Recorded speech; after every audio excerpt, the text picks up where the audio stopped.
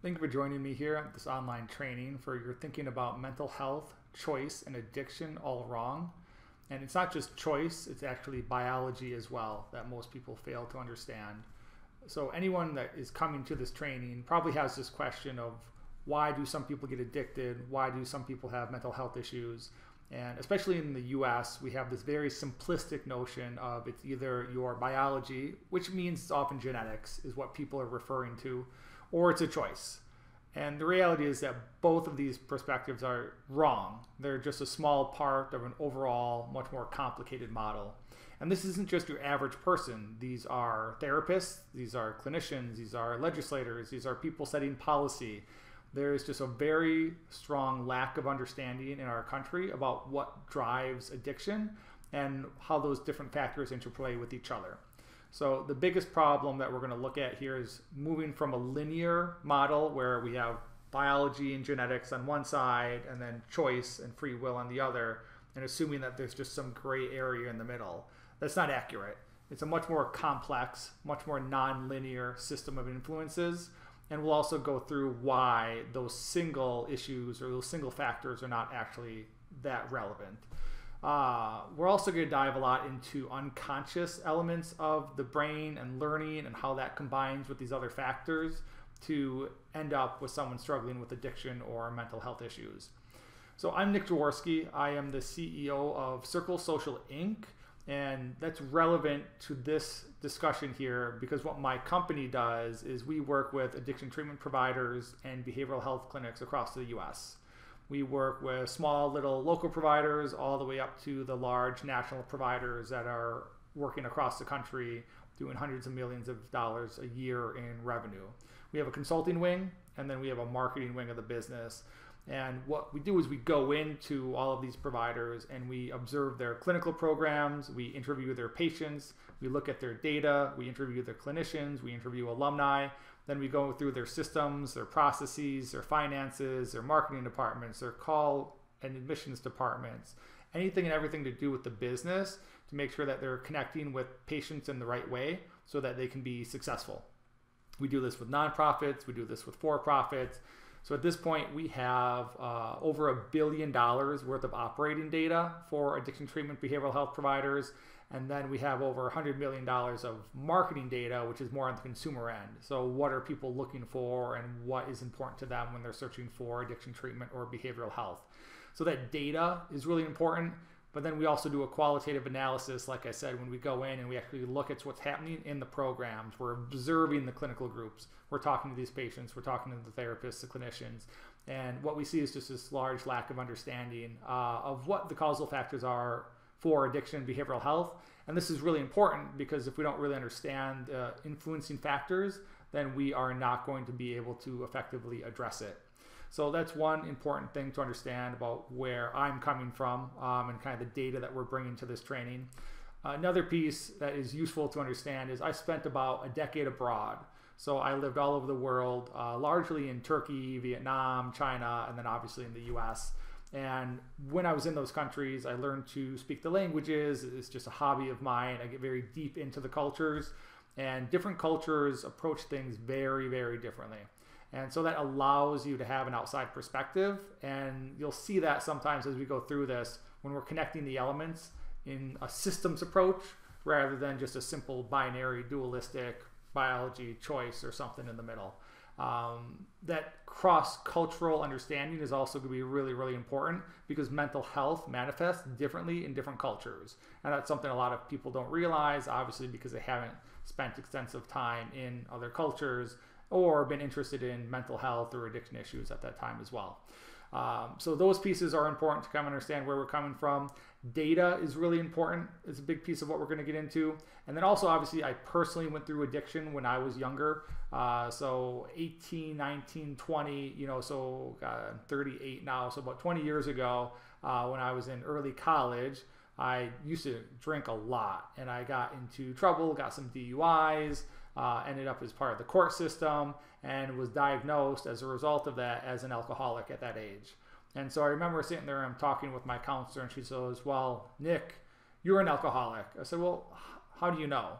right? Because what I'm doing right now is the same thing that most people around me are doing, right? You go to college, you go to frat parties, you go to other parties. People are engaging in very high-risk behaviors, lots of alcohol, sometimes drugs. So for me, I didn't see anything that different. She says, well, you're here, and so that's part of the problem. Well, I said, lots of people could be here. They just haven't gotten caught. Well, she says, well, maybe they have a problem too, right? But the other thing is that you're not accepting this. You're clearly in denial, which is a sign of your disease of alcoholism. And I said, wait a minute. I'm a pretty logical person. I said, so if I was to agree with you that I'm an alcoholic, I would be an alcoholic, correct? And she says, yes. And I said, but if I disagree with you, then that means I'm in denial, which is proof that I'm an alcoholic. So either way, I'm an alcoholic. This just doesn't really make a lot of sense, right? She's like, well, then, this is just part of your disease, right? You're here, and this is clearly evidence that you're struggling with alcoholism. So I had this early journey where I got into the addiction treatment system, obviously from the inside, and started to see some of these just really weird perspectives in terms of approaching things. And the treatment program that I went to was really bad. It was just poorly set up. There were large gaps between the way that people approach addiction and mental health and life issues, which is something that we're going to address in this training quite thoroughly. Giving an example, we had a woman that was in a domestic violence situation. And she was told when she started talking about this situation in the addiction treatment groups that the therapist would stop her and say, well, that's not something we talk about here. That's something for your therapist, or that's something for your social worker. Here we're talking about your addiction. And even back then, that didn't make any sense to me. Obviously, her addiction was stemming in part from this bad home life that she had and all the challenges surrounding that. But for the addiction counselor, there was a complete disconnect. And we've seen that in the field. Recently, the field has shifted to be more around what's called dual diagnosis or co-occurring disorders. But still this assumption as if there's two separate things happening, which really isn't the case. And again, we're going to talk a lot about that. So just to kind of review, lots of experience, both kind of personally and then from a professional end, working with a lot of addiction treatment providers, big and small across the country. International, kind of multicultural approach, and then the data piece, which is really, really important. So people often use data poorly, or they don't understand the data that they're using. So what we're going to look at is how to approach the data in the right way. And also what's surprising in the behavioral health and the addiction treatment space is that a lot of people don't even know the data. They don't know the research, and that's unfortunate. So we're going to dig a lot into that research and dispel a lot of the myths to help us understand what these causal factors are for addiction and mental health. So here's an example of a data point. 75% of those addicted to heroin started on prescription opioids.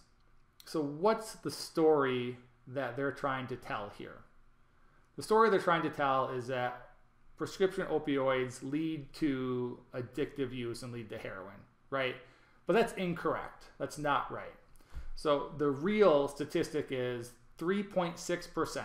So less than 4% of people who abuse a prescription pill or a prescription opioid ever end up even trying heroin, much less becoming addicted to it. So there's a very, very small number of people that start with prescription opioids and then transgress or move on into heavier use and heroin use. And this is completely common sense, right? So what percentage of divers started off on the swim team or started off as swimmers? Most of them, right? Probably 80-90% of divers started off on the swim team before they started diving. This is how human culture works. You get introduced to something and a small number of people get deeper and deeper into it. I'm from Wisconsin. We have the Green Bay Packers. If you are any modicum of a football fan at all, you will know who the Packers are and the Cheeseheads, and you will see Packers fans go into the stadium in the middle of winter just in body paint and underwear, right? Freezing cold outside, and they're out there screaming, cheering on the fans in little to nothing. What percentage of those people started off watching the Packers on TV? Probably 100%, right? No one just jumps into going extremely nuts and taking all their clothes off and going up in body paint and then going to a Packers game, right? There's a very small percentage of people and a very small percentage of fans that do that. So drug use is the same. This whole kind of concept of gateway drugs has always been a conversation in the US, and it's largely inaccurate. I'd say it's almost completely inaccurate. You know, even if you look at something like marijuana, it's under 6% of users ever go on to use anything else. So yes, the vast majority of people that use other drugs started with marijuana, but that does not mean that marijuana led to that use. And this is a huge misconception within the US that we'll dig into as part of this kind of overview, is the fact that drugs somehow drive addiction. Drugs are a very, very minor factor in addictive use. Most people that use drugs do not end up addicted. So we're going to do a quick pop quiz, just see if you have any background on addiction, especially, and we'll get into the mental health issues kind of throughout this. I just like to focus on the addiction piece because we do a lot of this and it stands out for people. It's a bit easier for them to understand, but we'll loop this into the mental health perspective as we go throughout the training. What percent of people become addicted to prescription opioids? So I want you to think about that for a second. Okay, so you have that number in your head. A lot of people usually will guess 80%, 90%. I talk to a lot of people in the street that are very fearful, right? They went to their dentist or they went to the doctor and they were prescribed an opioid and they're like, oh my God, you know, I don't want to become addicted to this. I don't want to use it. I want something else. And we see a lot of research these days looking for non-opioid based painkillers or pain relievers. Well, the reality is that 2% or less of people who are prescribed a prescription for opioids for pain ever become addicted. And if they use a prescription opioid for 3 months or more, then that number will go up to 8%. So I'm going to throw a lot of data and a lot of stats at you guys, and a lot of people are going to challenge these and they're not going to believe them and they're going to think that this data is wrong. So all of the sources are on the last slide of this presentation. So if you just want to skip to the end to look at sources and get the links and go review the research yourself, you're welcome to. Sometimes I'll have it on the page, but you're always going to be able to find the source. So this particular one actually comes from National Institute for Drug Abuse and Neurochemical herself, who is one of the most well-known researchers on addiction in the US right now. So she has made very clear that, you know, only about 8% of people that have used for 3 months or more end up becoming addicted. The vast majority of people do not become addicted. This is just kind of one of the myths that's been perpetuated out there, is this idea that somehow the pill's driving addiction, and if you take an opioid, you're going to go down this path that leads to heroin and homelessness and all this kind of stuff. It's not correct. It's not accurate. It's not even close, right? So really important to kind of understand that. Here's another one. Are people more likely to recover more quickly on their own without professional help from cocaine or marijuana? Let you think about it for a second. So obviously most people will say cocaine's a harder drug, but the reality is people tend to recover on their own without professional help within 4 years of getting into addictive use of cocaine. So it becomes a problem in their life. Marijuana is about 6. So again, this comes back to common sense, right? Why would someone stop doing cocaine? There are a lot of negative consequences to that. It's very expensive, right? Marijuana is very cheap comparatively. You have to have access. It's harder to find. You're also going to have a lot of negative life repercussions. If you get caught with cocaine, you're much more likely to suffer a very high jail sentence. There's going to be social stigma around it. People are going to be more fearful of cocaine use, including your family, than they would marijuana use. So there's all these pressures to get off of cocaine, which leads people to get off of cocaine quicker.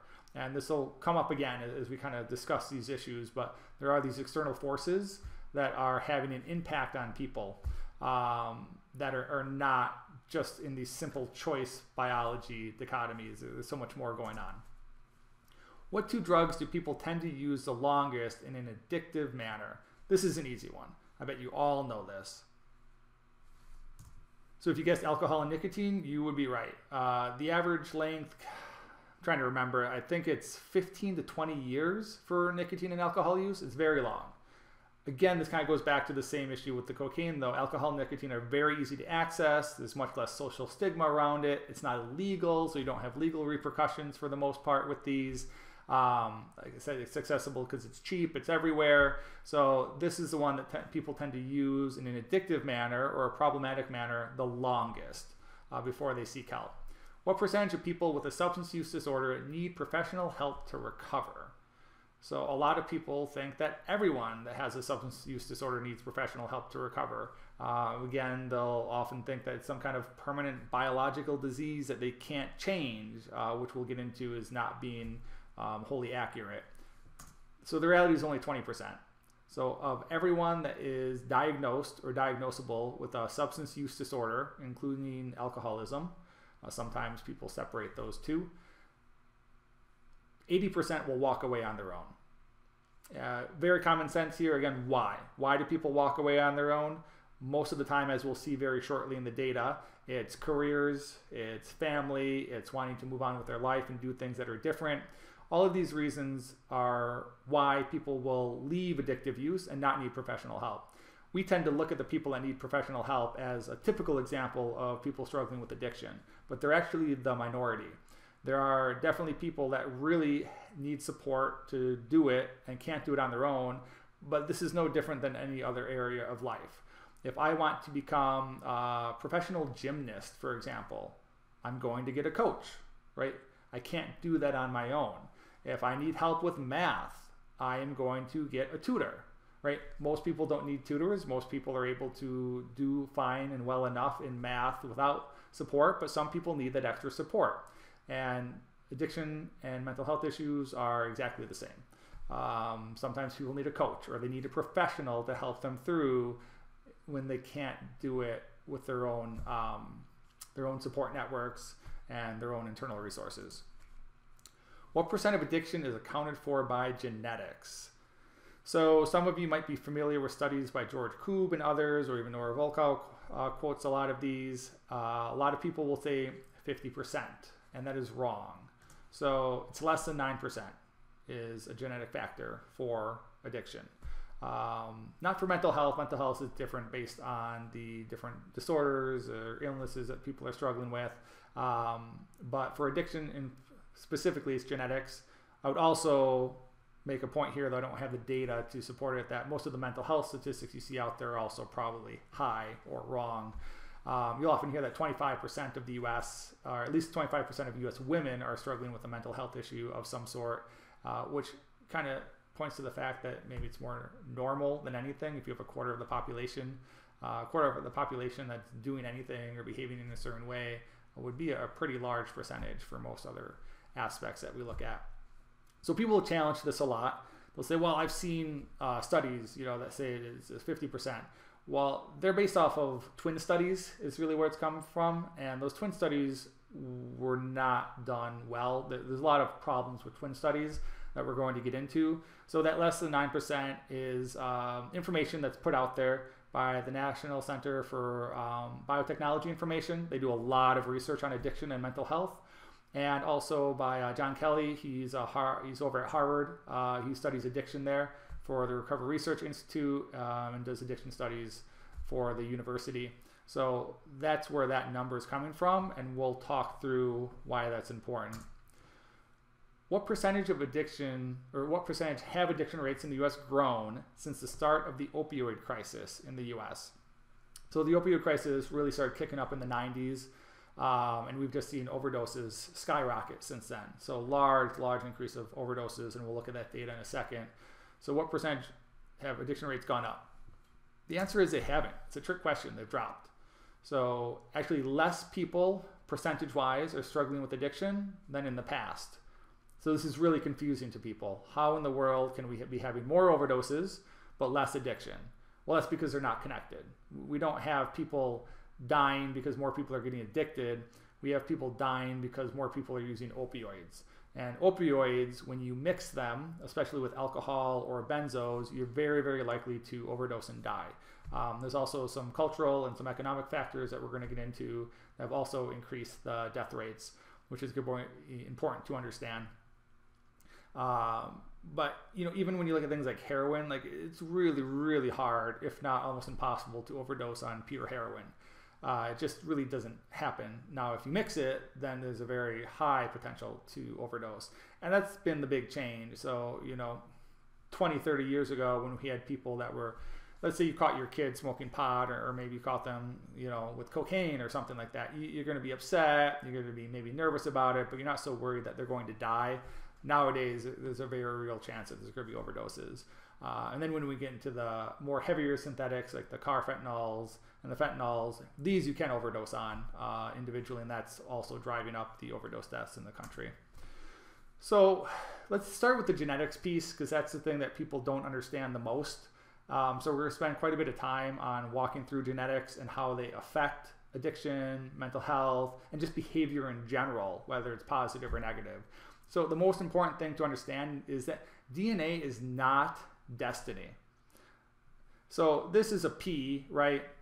And this is about what most people in the US have a background in as far as genetics go. It's about 8th grade biology class, right? You had Mendel's P's, and he could make the P's longer or different colors based on these the alleles, the dominant and the recessive traits that you found. What people don't know or realize is that Mendel was not able to replicate these experiments with almost anything else. So having a dominant and recessive gene that it's a single trait, or what we call a SNP, it's called a single nucleotide polymorphism, that creates a trait through that dominant kind of gene transference. That doesn't happen almost anywhere. So any kind of traits, whether it's physical or has an effect on behaviors, is going to be polygenic, which means that there are many, many genes involved in the passing of that trait.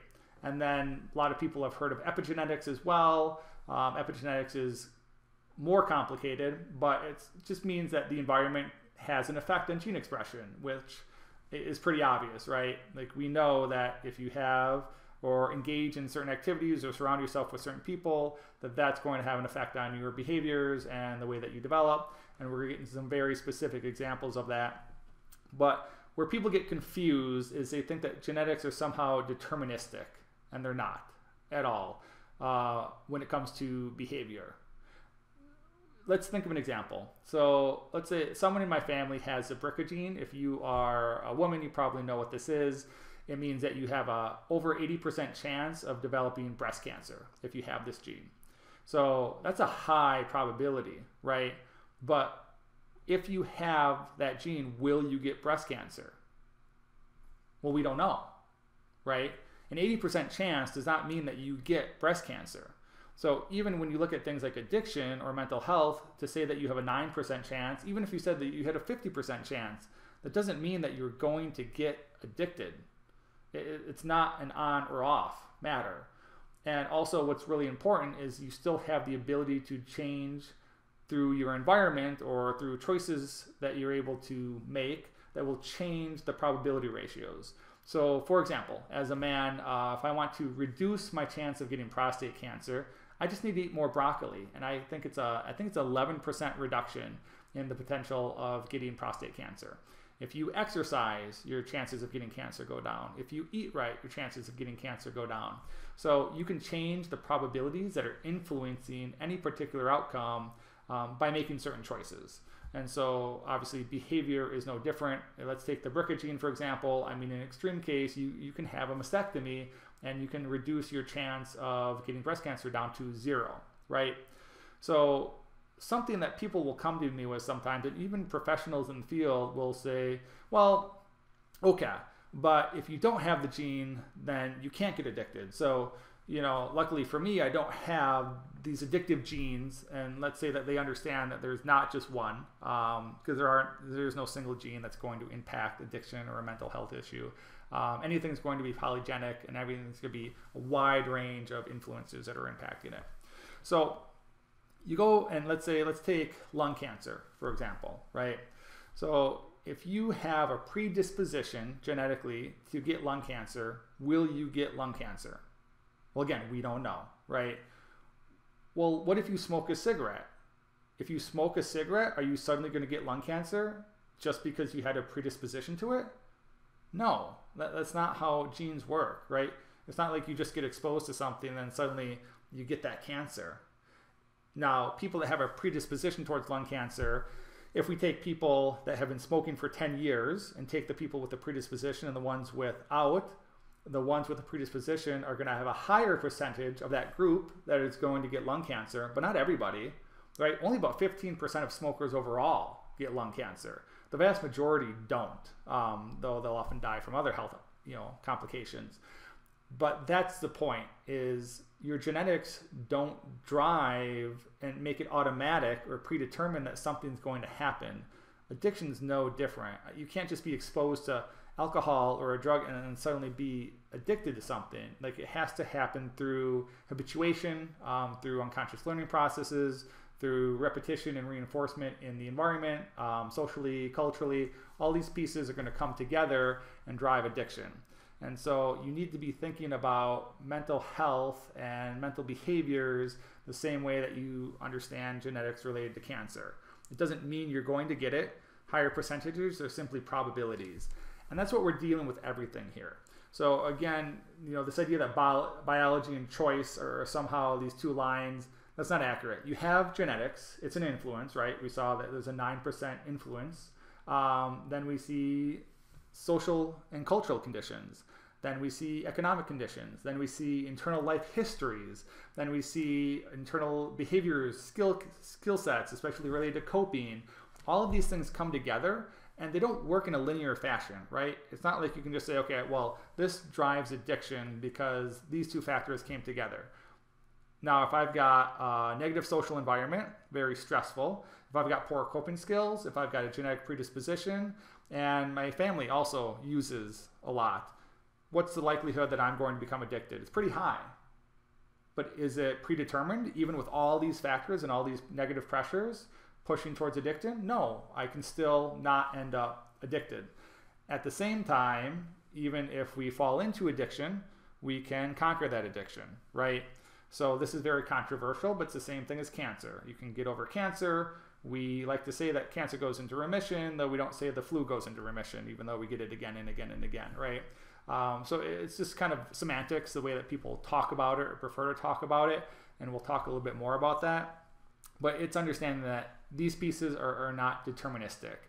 Another example I like to give often is we do a lot of marketing, we have a lot of data, and if you go into the grocery store and you put the candy in the front where everyone can see it, people won't buy much more of it. Let's say that you put the candy in areas where there's a lot of traffic, so everyone sees it.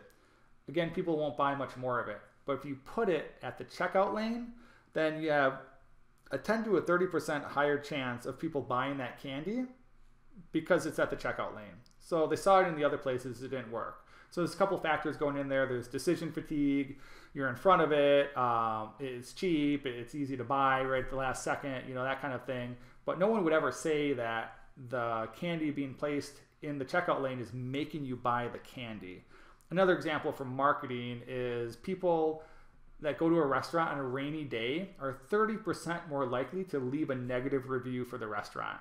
Is the rain making people leave a negative review? No, it just makes it more likely. So these are all probabilistic factors that go into people's behaviors. But people's behaviors are not determined by anything, whether it's a rainy day or their genes, right? There are always abilities to influence all of these. And that's not even getting into process addictions, right? When people are struggling with gambling or sex or social media. If you listen to Gabor Mate, he does a lot of addiction studies. He was literally addicted to buying classical music CDs. And some people will laugh at that, but it was very serious. Like, he was a surgeon and he literally left someone on the surgery table in the middle of a surgery to go buy a classical music CD. Like, that's how intense his addiction was. So it's very silly to say that an addiction is somehow triggered by someone's use of a substance, because addiction is really a life issue. It has a lot to do with the feelings that people are getting and the experiences that they want to have. They're looking for a feeling a lot of the time, and that's not related to a substance. You can get that feeling. As I always say, take someone's cocaine away, they're going to use alcohol. Take away their alcohol, they'll go to gambling or social media or shopping, right? Like, they're trying to get that feeling, they're trying to fix it, or they're trying to find it. There's lots of things going on there, but it's not the substance that's driving the use. So I hope that's starting to become clear. This is just an example I also want to give related to genetics.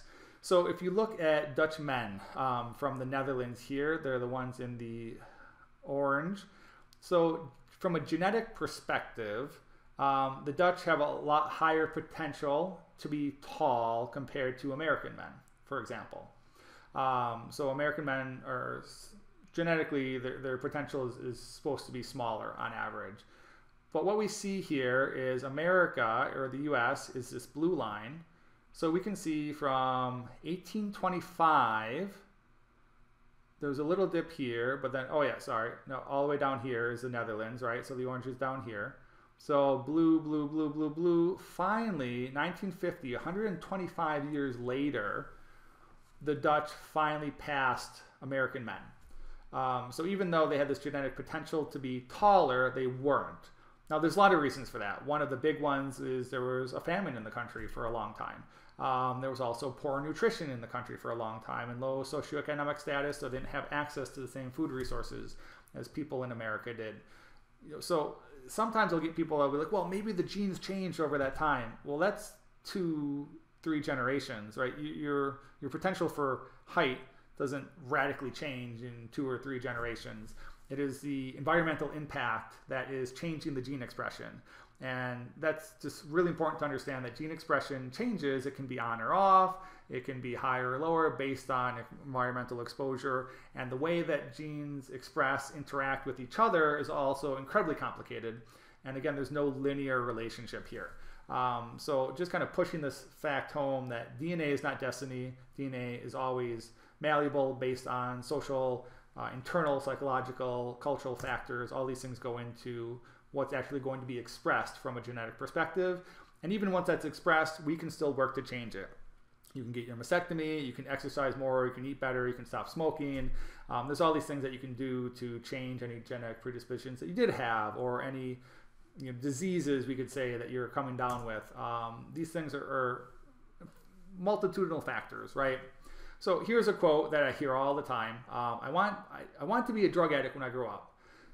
People will say this just to kind of give the perspective that nobody wants to be a drug addict when they grow up. Nobody says that. So clearly it's not a choice, is the story that's being given here.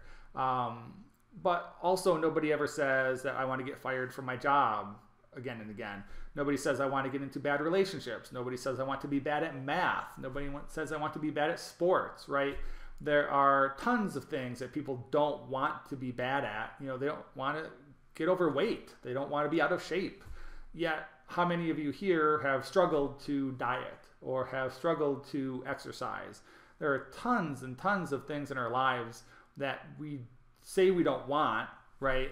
But we maybe don't put forth the necessary effort, or there are lots of other factors coming into play that make it so that we keep following into these same patterns, and we don't exercise, we don't diet, we get into another bad relationship, whatever the case may be. So this idea that just because you don't want to be something doesn't eliminates the choice element of it is inaccurate, right? So again, the genetics, less than 9% is accounted for by genetics. We're going to get into the twin studies shortly here and just kind of walk through that. Any effect on behavior is polygenic, and genes can't determine behaviors. So we're going to talk through that more later on in this kind of overview. But that's really, really important to understand. So any effect on behavior is polygenic, and there is no direct impact on a particular behavior. Your genes can't make a behavior per se. They're only probabilities. They can influence things. So often the analogy I'll give is that genes are a whisper in the ear. They have an influence, but it's not a very loud one. And often you can do many, many things to lessen the impact of the genetic probabilities that you're born with. Gene expression changes based on environment. We just went through a number of examples of those, the Dutchman with height being one of them. And height is fairly simple, right? It's a physical characteristic. It has limited numbers of factors coming into play. It's much less complicated than behavior, right? Which is incredibly complicated, dealing with the brain, which is one of the most complicated organs in your body. So important to kind of understand all those pieces. Now, culture matters a lot when we start talking about addiction. And this is something, again, to just drive home. So your genetics is not defining what happens. So an example here, so Native Americans in the US, their rates of alcoholism are at 14.9%. And that's across most Native American communities. I mean, obviously there's a lot of different Native American communities, and they're not all the same, but this is pretty prevalent. So one of the things you'll hear in genetics research is that here is an example of genetics driving behavior. Because Native Americans have a genetic condition where they have an enzyme that doesn't process alcohol as well as, let's say, standard Americans or people from European descent, etc. And so for that reason, when they drink, they get drunk much faster, right? You'll often see like a red flush, very easy to get drunk. And so the thinking goes, well, that's why they have so much higher rate of alcoholism, because the general populace in the US is only 8.1%. So Native Americans have almost twice the rate of alcoholism in their communities among that population than the general population in the US does. Now, so here's the piece to help drive this home. Asian Americans also have that same genetic difference where they have an enzyme that does not process alcohol well. So Native Americans and Asian Americans, or Asians in general, have that same issue. Asian Americans have a 4.6% rate of alcoholism in the US. So they're half of the general populace, right? And they're almost 4 times less than your Native Americans, even though they have the same exact genetic predisposition. This is really important to understand. So what's the driving factors here? Well, obviously it's culture, right? So unfortunately, Native Americans have suffered a lot in America. Their languages have been lost. Their histories have been destroyed. They've been relegated to small reservations. There's not a lot of social mobility. All these things come into factor and come into play that drive up rates of alcoholism. And this is just, again, common sense, right? Who's more likely to struggle with alcoholism? Someone who just lost their father, or someone who has both parents still living?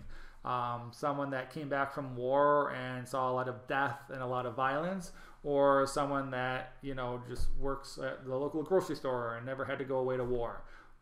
Very clearly, these environmental impacts are going to influence our psychology. That's just common sense, right? But for some reason, we lose this common sense perspective when we start thinking about genetics, and it's kind of a curious part of American culture and the way that we approach this. But kind of going back here, so Asian Americans, much less lower percentage, and culturally, there's just not a level of drinking in the culture, right? If you look at Japan, there was actually a short period where Japanese businessmen started drinking more, but for the most part, Asians in general drink less. I always like to give the example of when I was in China at this wedding. These high school age Chinese went up to a table with a bunch of beers on them, and they looked at each other, and I'm watching them, right? And then they looked at the beer, and then they went up and they smelled the beer, and then they giggled and they ran away, right? And that was the end of it for them.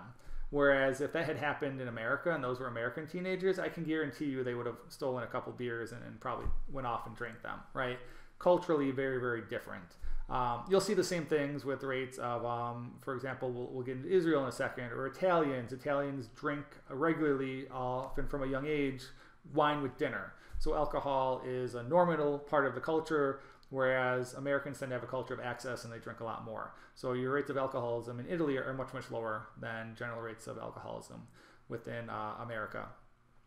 Another example, when I was in Turkey, I had a couple students. I was teaching at the time, and adult students. And the adult students were like, well, let's, teacher, let's go out and let's get kind of crazy. I'm like, sure, sounds fun. We go to a gas station and we get 6 beers for 7 of us. And they're like, oh man, this is gonna be so fun, And so obviously I'm coming from America. As I mentioned before, I drank a lot when I was in college. And for us, that would be a joke, right? You go to a keg party and you have all this beer for, a small number of people. And for them, just 1 beer each was enough to get crazy, right? So culturally, there are very strong drivers that come into play when we're looking at how people use or abuse a certain substance, regardless of the fact that they might have a genetic predisposition that affects the way their body processes alcohol.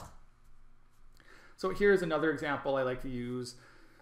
This is a really easy one. I'll ask you this question. So here we've got alcohol use disorder, so AUD here. And we're looking at the FSU, which is the former Soviet Union. These are Jewish individuals coming from Russia or the former Soviet bloc. So who do you think is more likely to struggle with alcoholism? Jews coming from the former Soviet Union, coming from Russia, or Jews that grew up in Israel? I'm sure you guessed right. So people coming from the former Soviet Union have an 11.1% incidence of alcohol use disorder, where Jews growing up in Israel or not from the former Soviet bloc have a 6% use.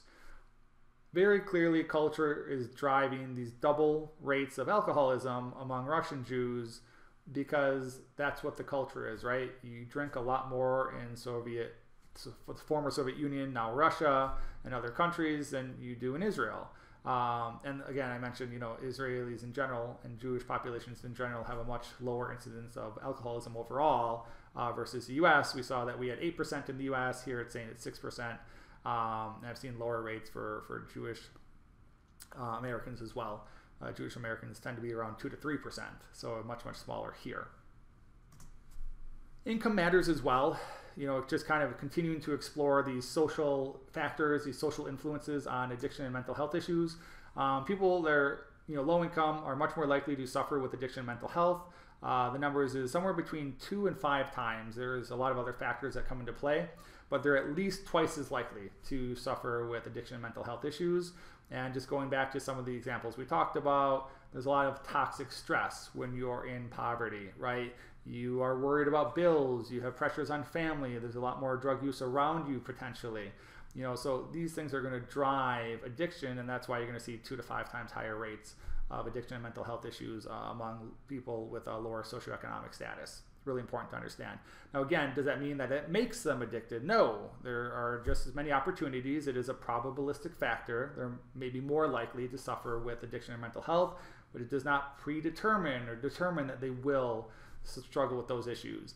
A really good example is Hispanic women, for example. So in the US, Hispanics in general and Hispanic women tend to be of lower income than the general population. However, they have much better health outcomes and much better mental health outcomes and lower rates of addiction than even middle and upper class individuals a lot of the time.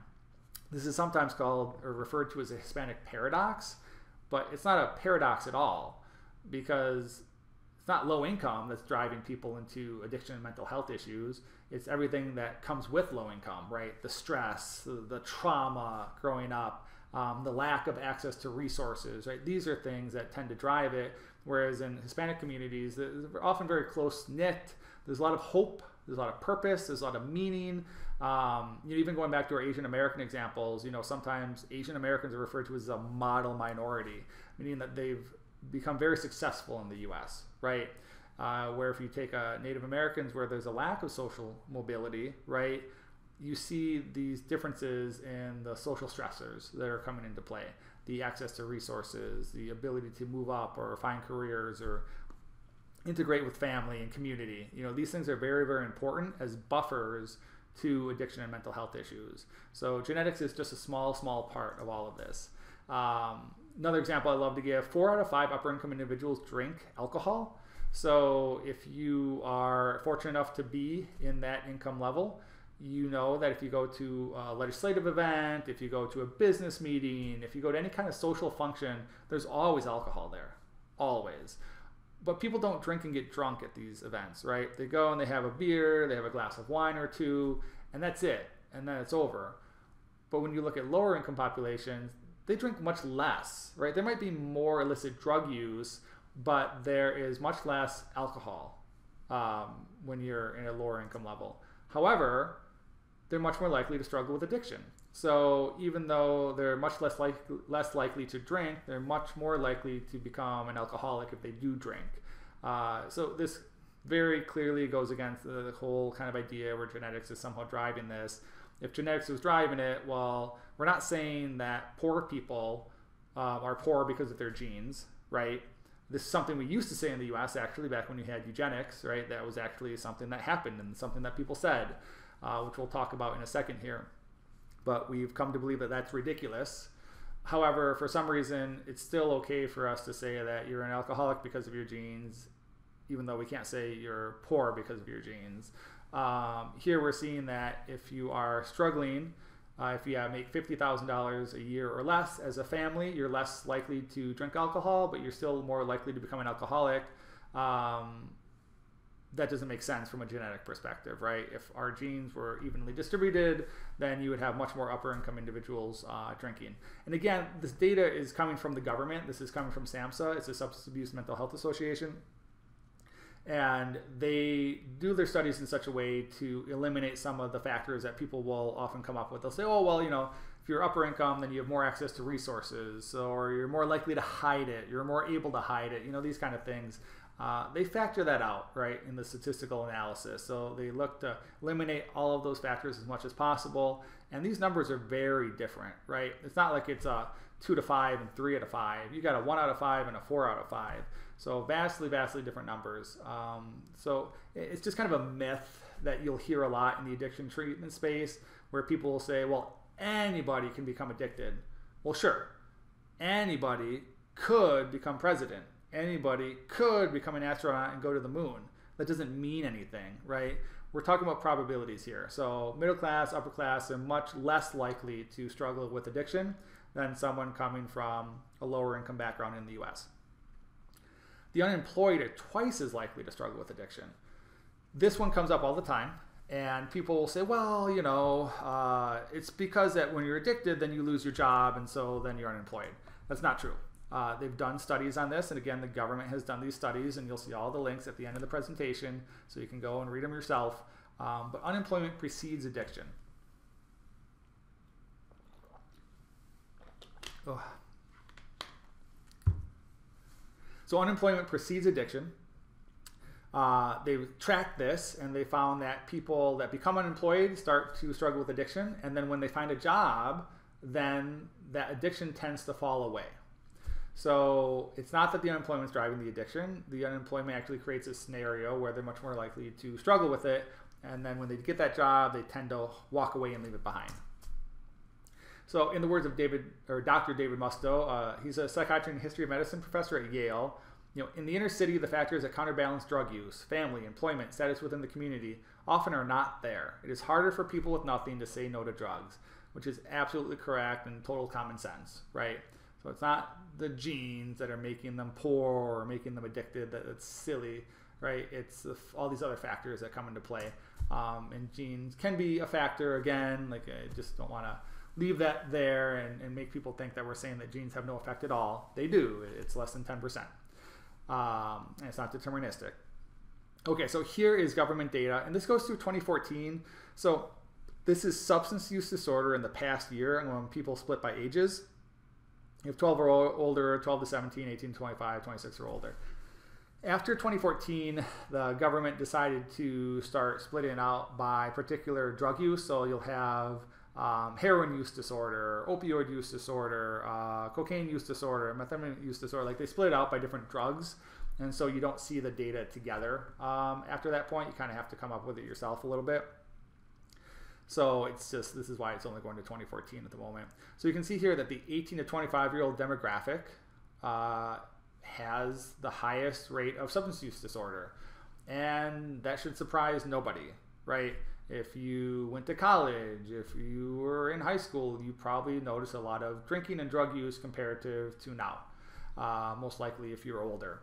And we see that very clearly in the data. Suddenly at 26 years old, we dropped from a 22%, here we're at 20% rate of use, to somewhere between 5 and 10. So you have 50% of people that were diagnosed with the disorder suddenly no longer have it. What's happening here, right? Very common sense. People get careers, they get jobs, they get families, they have different life goals. They're not in a party environment. You know, all these things that we've been talking about factor whether or not people are going to be addicted. And so you'll hear all the time that addiction is a chronic progressive disease. That's not borne out in the data, right? If it was chronic and progressive in the sense that it kept getting worse and people got worse before they got better, we would see these rates climbing as they get older, right? Because more and more people would take alcohol, for example. They would use it socially, and then they'd become a heavy drinker, and then they'd become an addicted drinker. And so people over time would just increase. But we don't see that happening. What happens is they actually stop using, here's another example of that chart. So we can see here, this is illicit drug use disorder, so not substance abuse overall, but just illicit drugs or illegal drugs. The 18 to 25-year-old demographic, 7% of them are struggling with an illicit drug use disorder. And then suddenly they turn 26 and it drops to 2%, right? So you have almost a 70% reduction in the number of people actually struggling with the disorder that are diagnosable according to the DSM, which is the Diagnostic Statistic Manual that people use to diagnose mental health and addiction disorders. Huge drop off just because people age out. Like we said, most people walk away from addiction on their own. It's very, very clear in the data. No, it shouldn't be any surprises, though people constantly are surprised that they're like, well, it's supposed to be progressive, it's supposed to be chronic. It's not what the data shows. There are people that do struggle with it for a long time, but that's not the majority. So trends in substance use disorder in the past year among adults aged 18 and older. So this is all substance use coming from 2002 to 2014. And then you can see here, alcohol or illicit drug use disorder is in here. So if we take that red one, we can see that we started at 9.4% in 2002 and is now down to 8.4%. So we actually lost a full percentage of people struggling with addiction. So as I mentioned way back in the beginning when we did that quiz, there are actually less people struggling with addiction now than there were in the past. And we'll actually see a chart in a second here where there's a much bigger drop. So if we look at, so that previous only went up to 2014, right? This one is also from SAMHSA, so from government data. It's the largest, some of the largest studies conducted in the country every year. They went from 1%, well, so we'll skip them because that group doesn't change too much. So we can see here the 25 to 54-year-old demographic, 4%, 5%, then it dropped to 3% in 2015, 3% in 2016. So again, we have the opioid crisis where addiction is, or not addiction, but actually overdoses are skyrocketing, right? So a lot more people dying. But during that time, you know, opioid crisis started in the 90s. Continuously, we've seen that addiction rates are dropping over those times. So people are not getting addicted more. Opioids are driving an addiction crisis. They're driving an overdose crisis. It's just sad, but it's really important to understand because people are misunderstanding, and so we've seen all these things come out talking about, for example, banning opioids. Doctors are scared to prescribe it. Dentists are scared to prescribe it. And that's too bad because it's not the drug that's driving the addictive use, right? We definitely should be careful with opioids because there's such a high potential for overdose when people are abusing it.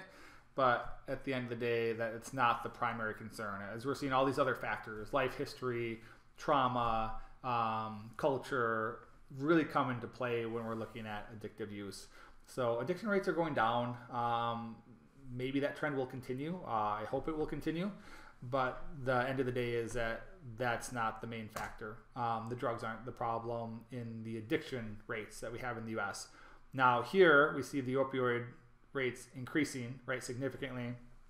And there's a couple reasons for this. It's a bit speculative, right? We don't have 100% clear data, but if you want to think about who is the person that's most likely to die from a drug overdose. So this is researched, right? This is clear in the data. The person that's most likely to die is a white male. They're usually over the age of 30, somewhere between 30 and 50, usually, if I remember. I don't remember the exact ages. Uneducated or up to a high school education, but no more. Often unemployed and isolated, so they don't have family. They're single. There's no one else around them. Those people are most likely to overdose. And so what's happening in those situations is it's really passive suicide, right? They don't want to live anymore. And you'll see this oftentimes, you know, sometimes you'll get EMTs or firefighters or even police officers that don't want to carry Narcan because they'll say, well, you know, this person's just, I have Narcan them 5 times in 2 weeks. They're not doing that because they really want the drug. They're doing that because they don't want to live anymore, right? And it's a little bit easier than taking a gun to your head, unfortunately. So that's part of what's driving the overdoses up. The other part is really fentanyl and carfentanil. So getting the really strong synthetics have also really significantly increased overdose rates. So what's important to see here is you've got overdose rates per 100,000 in the population by age. So if we go back and remember, who is the most likely to have an illicit drug use disorder or a substance use disorder in general? It's that 15 to 25 age demographic, right? So they're twice as likely, sometimes 3 times as likely to be struggling with a substance use disorder than other age groups, but you'll see that they're one of the least likely to die. So even though these people are using the most, they're overdosing the least. And that goes back to what we're talking about here, where it's really all these life stressors that come together. Obviously, kind of going back to our diving examples, or people moving from prescription pills to heroin, even though it's a small percentage, the people that do continue to use get deeper and deeper into the subcultures. An example I often like to give here is, for example, how often have you heard of someone like breaking into a store and stealing to get their alcohol fix or get their nicotine fix? Doesn't really happen, right? Nobody steals to do that. But you will see it happen with meth or cocaine or heroin. So why? Why, if people are addicted to alcohol or addicted to nicotine, that they don't, end up stealing to support those habits? It's incredibly rare. I'm sure there's, anecdotal examples out there, but we don't see it, right? It's not very common. Well, because you're crossing a line, right? So let's say that you're hanging out with a bunch of people that are doing heroin. That's already illegal. What's the likelihood that people that are doing heroin have done other illegal things? Pretty high, right? You're crossing a line from being within the law to being outside the law, and the deeper you go in those subcultures, the more likely you are to be with people that are going to break the law or willing to break the law, right? Whereas when you're using alcohol and nicotine, that's still legal, and so you haven't crossed that line yet. So this is kind of one of the factors that's coming into play when we look at what's driving use. Culture and your social group and the people around you are very, very strong influences. Again, if you've got one person and 5 of their friends are heroin users, and then you got another person and none of their friends are heroin users, who's more likely to use heroin? The person with all the friends are using heroin. Again, it doesn't guarantee it. It's totally possible that that person might not use heroin. I mean, we had a guy that I used to hang out with in high school where we'd all go to the parties and we'd drink and get drunk and whatnot, and he never did, right? Even though all of his friends did. That was an exception though, right? Most people joined in those, participated in those behaviors because that's what their social network's doing. So we're seeing that here. We're seeing progression possibly to harder drug use, but we're also seeing here that the synthetics are really driving up use. And so this is much more likely to be more accidental overdoses. So there's a certain level of intentional overdose here, where we kind of talked about that passive suicide approach as being one factor that's kind of contributing, but then the synthetics are really driving things up significantly after that time. So let's get into the twins and really kind of wrap up the genetic piece of this and understanding all these social, cultural influences, and then we'll start getting into really brain, unconscious learning, and these other important factors in addiction and mental health issues. So here you have the genin quadruplets, I think it is. So 4 twins, right? Quadruplets, I think you say. So this was a famous case, actually, where all of them had schizophrenia, bipolar depression. They had all these disorders that they were diagnosed with. And so it kind of speaks to the blindness of the culture, where all these psychiatrists and psychologists and other researchers went in and said, oh my God, look at this. All 4 of them have schizophrenia, or all 4 of them have bipolar disorder. Clearly it's genetic. Well, if you ever look at their family histories, it was horrible. All 4 children were abused and raped from a very young age by their father. They were often isolated. They were beat. Lots of very negative things that happened to all of them. And so researchers come in with this kind of presupposition that somehow genetics are driving this behavior, and then they completely ignore all the sociological factors. And we see that really consistently through decades of addiction treatment mental health research, where people just completely ignore that aspect of it. They're often looking for a simple answer. They're often looking for this linear causality, where it's like some simple genetic answer, even if it's a multitude of genes coming together. Somehow we can find this genetic answer that drives addiction. But going back to what we've been talking about this entire training, genes can never determine your behavior. They can only be an influence on it. And there's lots of other influences that can counteract that or mitigate those effects. in different ways, and there are also choices you can make that allow you to mitigate it. So what happened with twin studies? Where did we go wrong? Why does George Koob and Nora Volka say we have a 50% chance of genetic transference being responsible for addiction when, you know, John Kelly over at Harvard is saying it's less than 10%? It's because of twin studies. So people were looking at twin studies. They looked at fraternal and identical twins, and they said identical twins, and let's take an adoption study, and let's say that this twin is raised in one home over here, and this twin's raised in another home over here, and let's see how likely it is that they both end up addicted. There's a lot of problems with this. So twins aren't, even identical twins aren't actually identical in their DNA. It's possible, and this has happened, where one twin has autism and the other twin doesn't, right? Their genes are different. They're not exactly the same. So basically when genes are being copied, or when DNA is being copied, there's about a 30% difference in the copy pairs.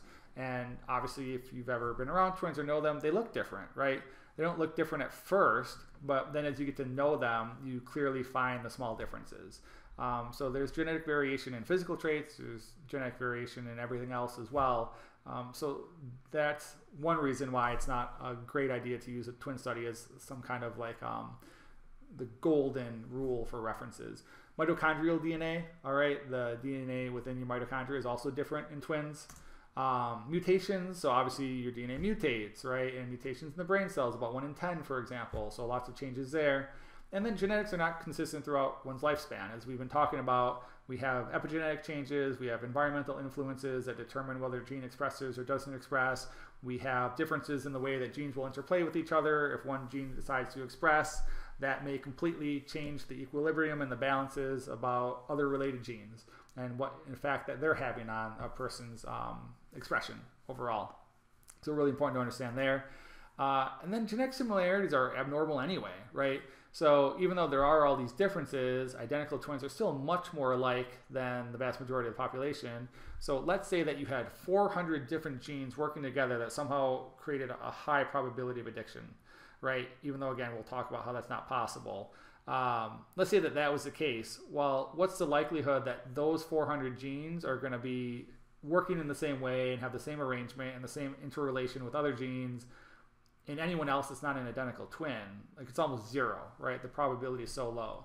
So one, they're not the same, and two, the similarities that they do have are really not transferable to the rest of the populace because there could be such a high level of similarity that it's statistically, you know, impossible that that would ever happen in other individuals.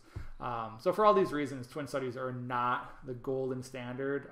They're actually a pretty poor standard when it comes to evaluating behaviors. And we've seen this with twin studies because if you look at them, they'll assign a genetic influence to everything from politics to people's view on slavery, right? While these things are culturally malleable over time, political groups change over time. Political groups are different between countries. So it's pretty silly, but we do see a lot of genetics kind of come up with really what I consider absurd ideas around how genetics influences behavior. We even had a private equity firm call us a couple weeks ago, and they were looking for genetic biomarkers for opioid use disorder. And it's very clear with them that you're barking up the wrong tree, right? Genetics have a minor influence on overall opioid use disorder, and so finding a genetic biomarker for a particular response might help a tiny little bit, but it's not worth investing millions of dollars to figure this out because it's not really going to change what you can do for people. Often when we speak to medical professionals, even legislators we work with, there's a very big misunderstanding that, again, that somehow the drug's driving the addiction or the genes are driving the addiction. So if we could just find that, then we could fix everything, which is just completely not true. Okay, so let's start moving into the brain. I hope that everyone's really understood now that genetics are just probabilities, they're not deterministic, and that a lot of other factors go into play, and that any genes that do have an impact are minor in nature. So, just like lung cancer, I can't automatically get lung cancer just because I have a predisposition for it. I still have to smoke for 5 or 10 years, and all it means is I'm more likely to get lung cancer than someone else that doesn't have that predisposition. But again, only 15% of smokers get lung cancer, right? So that means that even of the 85% that had a predisposition, they're still not getting lung cancer. Addiction, mental health, same issues here. So getting to the brain, the other thing that we'll hear a lot is that there's a chemical imbalance in the brain. And this is why you have your depression or your anxiety or your addiction. So there has never ever been a theory proposed by anyone I shouldn't say there hasn't been a theory, but there's never been a study that showed chemical imbalances leading to these kind of disorders or behaviors. You can't look in the brain and measure levels of certain neurochemicals and then determine if someone is anxious or overly clinically depressed or struggling with addiction. That doesn't happen ever. It's never happened. And so if you just do a quick Google search for, chemical imbalances, depression, chemical imbalances, anxiety, addiction, all you'll find is a bunch of research articles debunking the myth. And they just talk about how it's never been true and that it's just this weird cultural myth that's developed. And you'll hear it from professionals as well. And I think sometimes it's just an easy way, maybe, to explain things. To say, well, you have this chemical imbalance that we're trying to adjust. Maybe it's a little bit simpler and people help them kind of get a grasp on things, even though it's not really accurate at all. So why is that the case?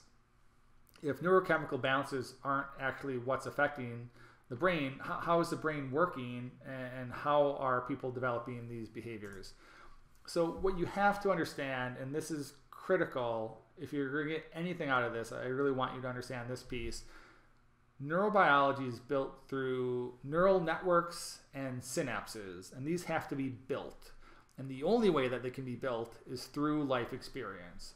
So you can't have a gene that creates a behavior, because behavior is only developed through lived and learned experience. They're like roads. So imagine your brain and all your neural pathways and synapses that work together with them, like the roads in a city. And when you first start off, when you're a baby, for example, those roads are not very well developed. They're maybe rural roads and they're gravel or they're dirt. Or maybe you get into city roads, but they're very small and they don't take you where you need to go very fast because you have to stop and start. And, it's expensive to build these out. It takes a lot of time. But over time, you develop certain behaviors, certain beliefs, certain thought patterns, and these become routes that you use on a very, very regular basis. These are your highways that you're trying to build out, right? So if I want to get from my house to work, which I go to every day, I prefer to build a highway to go there as fast as possible. Your brain does the same exact thing. The more you use something, the more you do it, the better road it will build, let's say. And then all these connections come into that road, right? So when you build a highway in a city, what happens? You get a lot of traffic and a lot of main roads that kind of feed into it. You get on-ramps, you get off-ramps. So as your brain builds a highway, it becomes more interconnected because more of the roads then connect to the highway, which solidifies or crystallizes the behavior. It makes it stronger. Because which way do I want to go to work? Let's say I have all these old roads that we built, right? The country roads and some of the street roads with the stop and go lights all the time. What behavior would I prefer? Do I want to take the one that takes me 40 minutes to get to work or the one that takes me 15 minutes to get to work? I want to use the one that takes 15 minutes. And they've done a lot of research on this. And the brain actually uses the most energy in your body out of any organ. Uses about 20% of your body's overall energy each day. So your brain is constantly trying to save energy. A lot of these brain processes that we'll talk about are built around energy conservation. How can I do this in a way that will require the least amount of effort? And so using that highway is one example of this. So let's say that we've got an addiction highway, right? And that's the pathway that we've developed over time. And again, none of these roads get built right away, right? It takes a long time. You will never ever meet someone that just went from drinking one beer to becoming addicted, right?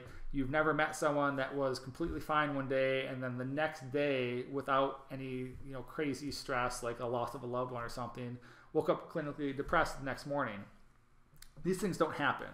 They happen over long periods of time and through things like feedback loops and building roads and other things that we'll continue to talk about here. So I've got my addiction pathway, right? And I want to change that pathway. I need to build a new road. Is that easy? If I'm the city, can I build a new road just like that? No, I need a lot of time and I need a lot of money, right? And so let's say I want to build a road for sobriety. Well, that's going to be really, really difficult here, right? What you want to understand is physical health and mental health are very similar in the way that you develop and change them. I can't walk into a gym and just say, okay, I want to be fit, and go to the gym tomorrow and then suddenly be fit. I can't go to the gym tomorrow and decide I want to lose 20 pounds. That's not how physical health works. It takes a lot of time, it takes a lot of effort, and you have to be consistent with it. Building a new neural pathway in your brain is exactly the same. You can't just say, oh, I want to build a new pathway. You can start, but then you have to be very, very consistent over time. So, okay, we're building this new path towards sobriety here. Is the old road gone? No, the old highway is still there. And that's really important because this is where things like relapse come into play. So even if I'm building this road towards sobriety, it's really hard, it's really difficult, it's costing me a lot of money or energy in your brain's lingo, I can still see that old superhighway. And there's all these connections to it, right? Because I built all these roads that go to that old superhighway, whereas the new superhighway doesn't have a lot of connections to it yet. So it's hard for me to get there even if I want to take it. Now over time, the new superhighway build will be more used and will be more kept up, right? The city is going to keep up the roads that people are using. And so your brain's going to do the same thing. And if you stop using an old highway, you might let it fall into disrepair, right?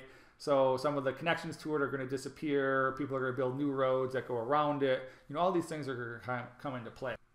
So it's possible that I'm going back to the old road. And if I do start to use that old road again, well, then the city's going to start to repair it, right? The city's going to go, oh, people are using this road. We better keep it up. We better put some money into it, better repair those on-ramps, better repair those potholes.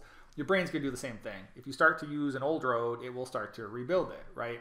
So that's one of your dangers. So your brain, what people misunderstand, or maybe they use the wrong terminology, is they'll talk about rewiring your brain. You can't really rewire it. The old pathways are still there. And that's why we don't forget how to ride a bike, for example, right? You can not ride a bike for 20 years and then suddenly go and ride a bike and you'll still be able to do it.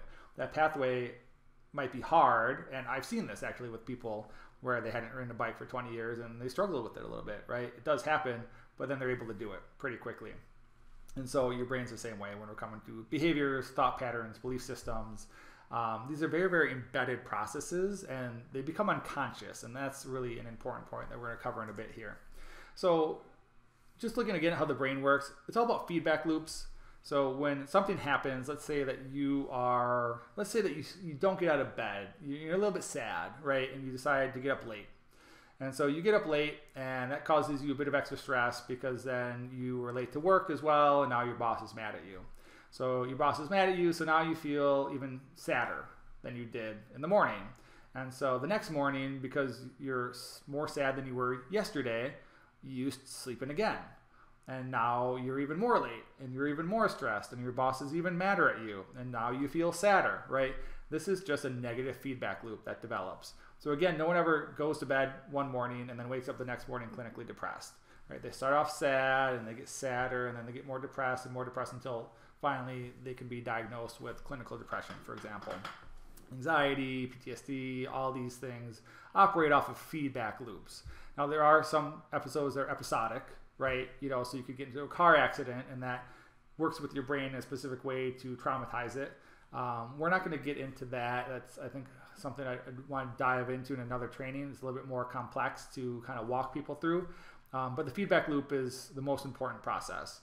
So feedback loops can be positive or negative. Let's say that you're successful and let's say you're a sales rep, right? You go out there, and we see this all the time. I've run sales teams. They have a great day. They're very successful. So the next day they come back and they're more successful. And the next day they come back and they're more successful because they feel that success. They feel excited. They go out there. They work hard. People they're talking to feel that excitement and that positivity. And it just ends up being this positive feedback loop. And so our mental health is exactly the same. We have to work to build those new highways. And that's going to be that positive back and forth consistently to get that highway to be built. Now, the importance of initial conditions is super important here.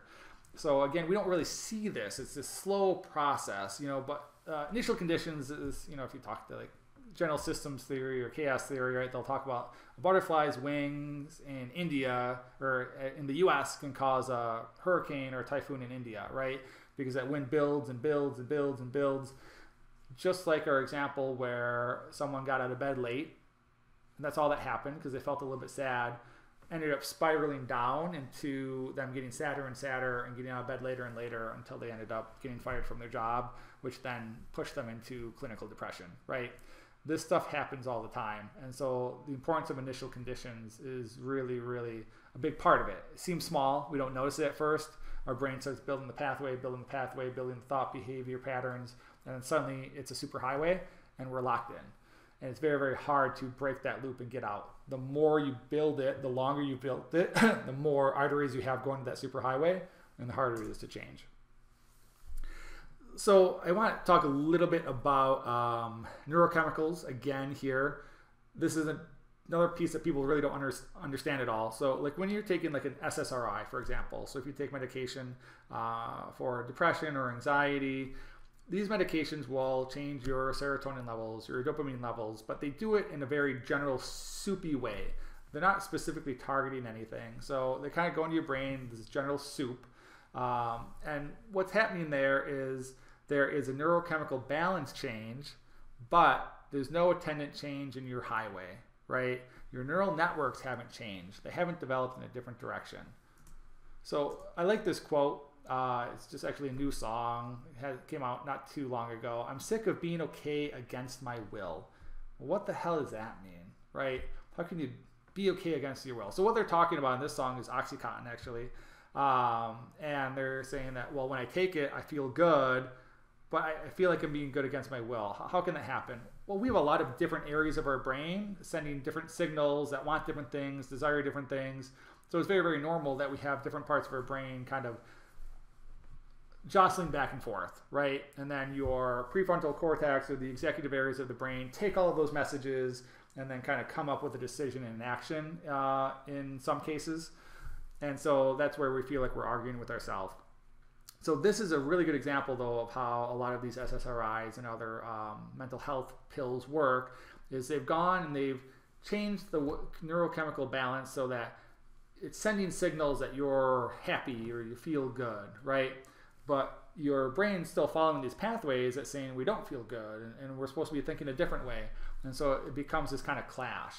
And so what's very useful with prescription pills and other medications is that they can become a springboard for you. So I can take this pill and suddenly I can feel well enough to get out of bed. And if I feel well enough to get out of bed, then maybe I can feel well enough to go and engage my family, my support network, a counselor, a therapist, and now I can start, wiring my brain so I can build out these new superhighways, or I can build out different highways so I can get out of my clinical depression, or I can get out of my anxiety. We see the same thing with addiction, right? We have MAT, it's medication-assisted treatment. A lot of people will use Suboxone or methadone. It provides that kick where it gets rid of the craving, so you can think again, right? Because if your brain's always in pain, if it's always thinking about what it needs or what it wants, or if you have a lot of pain, you can't really think about anything else, right? If you burn your hand on a stove, you're not going to be able to do a math problem, right? All you're thinking about is the pain. And so people get in the same way when they get really heavily involved in addiction, because there's so much pain going on in their lives and they've lost the ability to cope with it, or they've lost the ability to deal with these struggles because they've been using the drugs as a way to do that, right? So you have to understand that any kind of pill or prescription is just a springboard for you to actually begin or initiate the very hard, very difficult work of going to the gym, going to your brain gym, and changing your neural pathways. And once you do that, then it's going to work. We know we can go back to our diet example, right? If I take a diet pill, all it does is reduce my cravings or my appetite. But if I don't exercise, if I don't learn to diet and change my motivations and my behaviors, the second I stop taking that pill, I'm going to revert right back. Because I haven't built up any new superhighways. I've built up no new neural networks. All I've done is, kind of suppressed a chemical signal in the brain, and that's not enough. All of it works together to drive our emotions and our behaviors and our thoughts. And so we can't just deal with one piece of it. We have to deal with all of it. So important part of this is brain change does not equal brain damage or disease. This is something that's often really misunderstood. On the left here, this is an example of some research that Neurochemical did in the National Institute for Drug Abuse. And they'll say, look, these brains are different. because one is heavily using cocaine and the other isn't. Well, that's really silly, right? If you look at the brains of people who speak Mandarin versus those who speak English, they have different brains. If you look at someone who has become very good at math, right, their brain will look different than someone who has not spent hundreds of hours becoming good at math.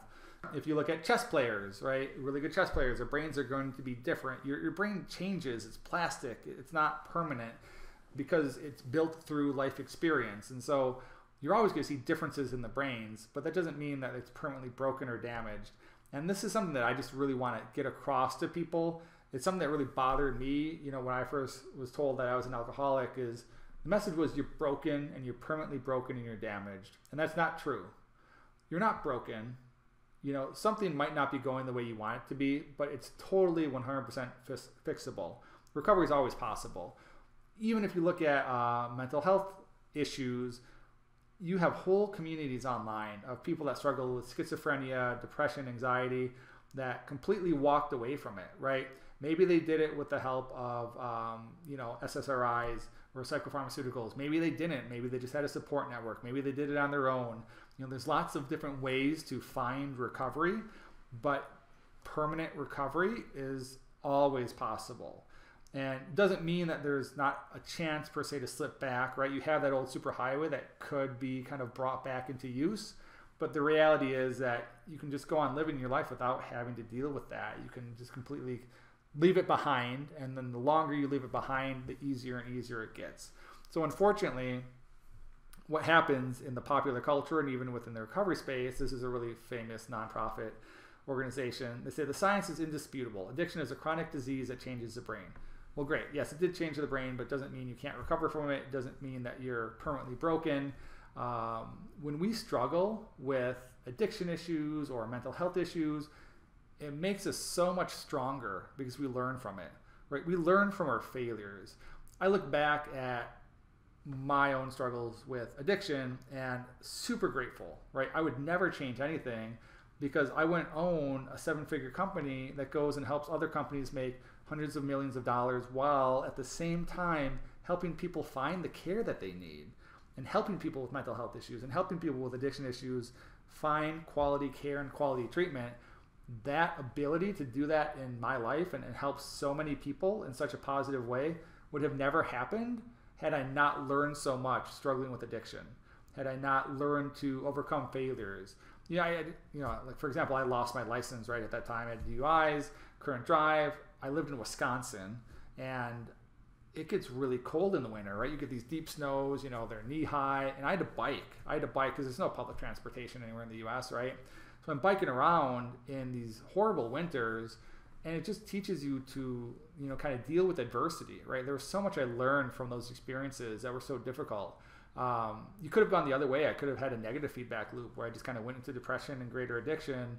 Luckily, I didn't, right? I worked hard at it. I had family that was supportive. I had friends that were supportive. I had a lot of positive things in my life that allowed me to have a positive feedback loop rather than a negative feedback loop. So I think a key message that I want to get across here is you're not broken. There's always hope. And there's always a possibility of change. Really, really important to understand. So something else I kind of want to approach with these biomedical models when people get obsessed with the genetics or the misinterpretations or misunderstandings around neurochemicals is, here's an example from another study. It says, we found that people who hold biogenetic explanations for mental disorders tend to blame affected persons less for their problems. So that's what people want. They want people to have less blame, less shame, less guilt. There's a positive aspect there, and I've talked to people that felt it. They thought because, okay, well, maybe this is a genetic issue for me, so I don't have to be so concerned with it. And that made them kind of get into a positive feedback loop where they're able to get out of it. But these same people perceive them as more dangerous and desire more distance from them. So this was actually a meta-analysis of 25 different studies on this topic. And so we combined them all together, and they all said something very similar, that unfortunately when you promote this idea, because it's not accurate, right? Again, your genes aren't driving your behaviors. People are more likely to stigmatize. And so people were trying to come from a good place. They want to eliminate shame, blame, and guilt. But unfortunately, they've actually created a situation where people are much more likely to stigmatize people, because they think that they can't change. They think that they're permanently broken. And so I want to get this message across very clearly. One, for people that are struggling, you're not permanently broken. You can change. And then for people who aren't struggling, your loved one can change. The people around you can change. It's just part of the process. It's totally normal. It's what happens. You learn to become different. You learn to become better. And you learn as a result of your failures. So these things can only help people. So that's important. And then this one as well. Prospective test supported Marlet's development model of relapse. So this was talking about alcoholism in particular. There are 2 factors that predict resumed drinking. Lack of coping skills, right? So no surprise there. And belief in the disease model of alcoholism. So I don't want to get into a debate of what a disease is or isn't, right? A flu is a disease just as well as cancer is a disease. So it's not really very worthwhile to talk about how long something has to be around for it to be a disease or whatever. But the misconception is that somehow disease is genetically determined, right? And as we've talked about a million times, that's not correct. What happens within alcoholism or addiction or mental health issues is people believe that they're permanently broken.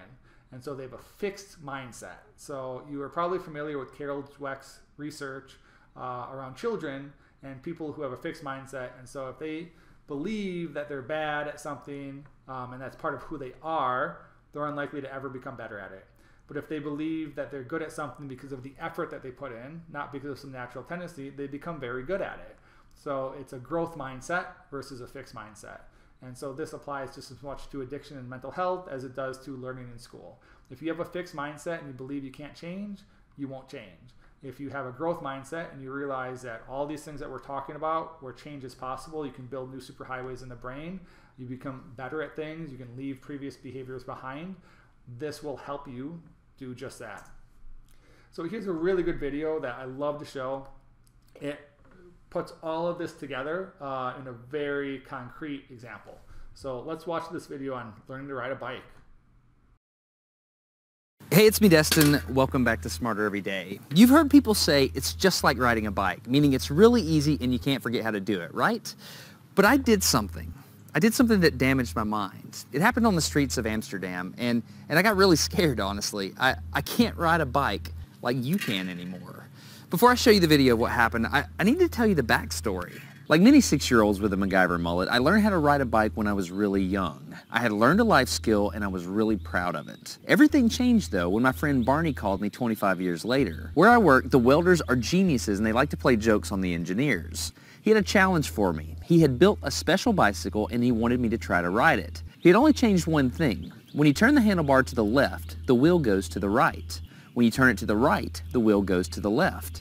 I thought this would be easy, so I hopped on the bike ready to demonstrate how quickly I could conquer this. And here he is, ladies and gentlemen, Mr. Destin Sandlin. First attempt riding the bicycle. All right. So the faster I go, the better. Yeah. I couldn't do it. You can see that I'm laughing, but I'm actually really frustrated. In this moment, I had a really deep revelation. My thinking was in a rut. This bike revealed a very deep truth to me. I had the knowledge of how to operate the bike, but I did not have the understanding. Therefore, knowledge is not understanding. Look, I know what you're probably thinking. Destin's probably just an uncoordinated engineer and can't do it. But that's not the case at all. The algorithm that's associated with riding a bike in your brain is just that complicated. Think about it. Downwards force on the pedals, leaning your whole body, pulling and pushing the handlebars, gyroscopic precession in the wheels, every single force is part of this algorithm. And if you change any one part, it affects the entire control system. I do not make definitive statements that often, but I'm telling you right now, you cannot ride this bicycle. You might think you can, but you can't. I know this because I'm often asked to speak at universities and conferences and I take the bike with me. It's always the same. People think they're going to try some trick or they're just going to power through it. It doesn't work. Your brain cannot handle this. For instance, this guy, I offered him $200 just to ride this bike 10 feet across the stage. Everybody thought he could do it. No, you didn't understand. You didn't understand. So, this way. All right, just a second. All right, so, whenever you're ready. Yeah. Wait. No, you have to keep your feet on. All right, here we go.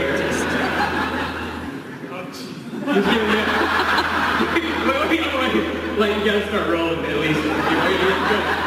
And go. Oh, no! All right, back up. Okay, keep your feet on the pedal. Go. Go right on.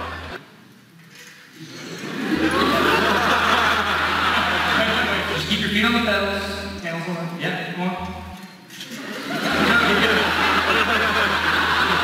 All right, one more time.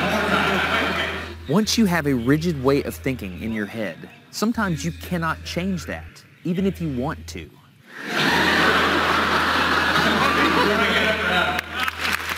So here's what I did. It was a personal challenge. I stayed out here in this driveway and I practiced about 5 minutes every day. My neighbors made fun of me. I had many wrecks, but after 8 months, this happened.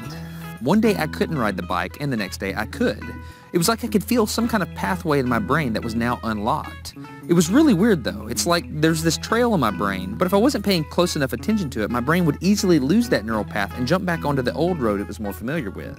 Any small distractions at all, like a cell phone ringing in my pocket, would instantly throw my brain back to the old control algorithm and I would wreck. But at least I could ride it. My son is the closest person to me genetically, and he's been riding a normal bike for 3 years. That's over half his life. I wanted to know how long it would take him to learn how to ride a backwards bike, so I told him if he learned how to ride a backwards bike, he could go with me to Australia and meet a real astronaut. Are you gonna give up? No. Go ahead. This is how it starts. Look at this. This is such a big deal. Get up, you got it. Did you see his brain get it? So he, in, how many weeks have we been doing this? 2 weeks?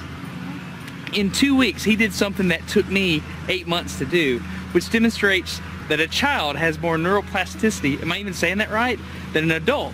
It's clear from this experiment that children have a much more plastic brain than adults. That's why the best time to learn a language is when you're a young child. All right, today's bike log. I can ride smooth, I can ride fast. I'm thinking the experiment is over. Okay, now I'm in Amsterdam, a city that has more bicycles than people. The question is, can I ride a normal bike now? I mean, I've spent all this time unlearning how to ride a bike. If I go back and try to ride a normal one, will my brain mess up? So I've tweeted a Smarter Everyday meetup, if you will, and I'm going to see if somebody brings a bicycle, and I'm going to try to ride a normal bike. It's backwards, it's backwards. This was one of the most frustrating moments of my life. I had ridden a normal bike since I was 6, but in this moment I couldn't do it anymore. I had set out to prove that I could free my brain from a cognitive bias. But at this point, I'm pretty sure that all I proved is that I can only redesignate that bias. So what you're not seeing is just a group of people here looking at me, looking at the strange American that can't ride a bike because they think I'm dumb. But I'm actually 2 levels deep into this because I've learned and unlearned. All right. After 20 minutes of making a fool out of myself, suddenly my brain clicked back into the old algorithm. I can't explain it, but it happened in a very specific moment.